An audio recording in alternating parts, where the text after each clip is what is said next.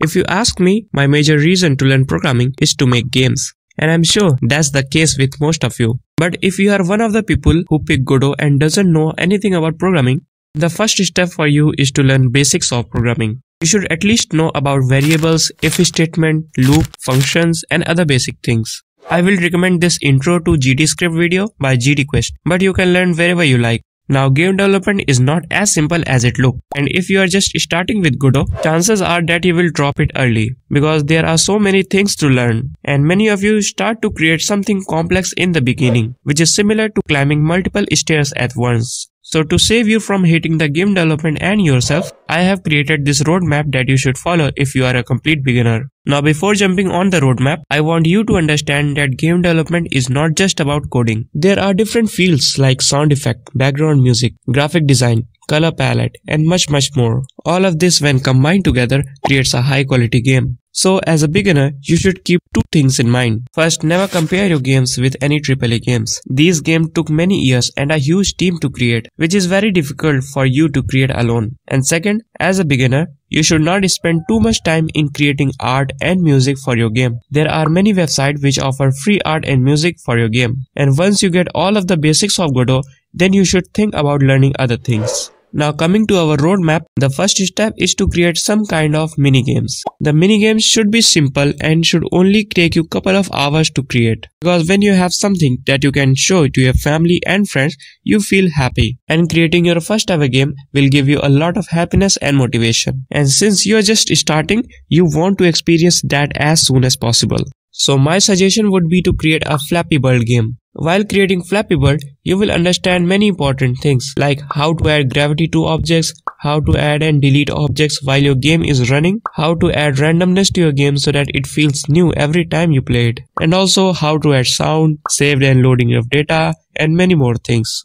After that, in our next step, we will increase the difficulty a little bit by creating a simple platformer game or something similar to Super Mario. With platformer, you will learn some of the most important things, like using a tile map to design your level. You will learn about 2D player movement. With platformer, you will also understand how collision layer and collision mask works. Also during this, you should also learn about transition. I will recommend you to start with fade in and fade out transition. And you will also learn some other important things, like how to use animation player, how to code enemy movement, and how to set up traps and many more things.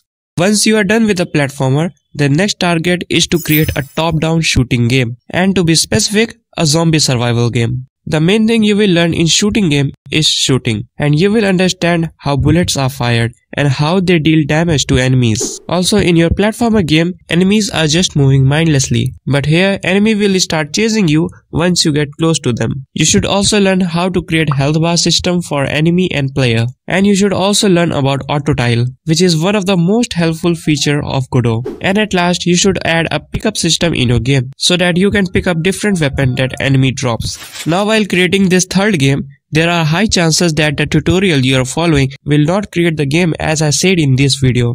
For example, maybe they don't program zombie to chase you, or they didn't tell you about auto tile. So in that case, you have to add those mechanics on your own. You can easily find videos on specific mechanics on YouTube. Now since you have learned almost every important thing to create games, it is now time to learn some useful thing that will make your game look better. And the first thing that you should learn is particles. At least you should learn to create explosion and smoke using particles. After that, you take a look at the world environment node. For 3D, you have a lot of different things to do, but for 2D, all you should care about is glow and color correction. After that, you should try to learn about shader, at least the simple one. And even if you don't want to learn the shader, you should at least use them in your game. There are thousands of shaders available for you to just use it.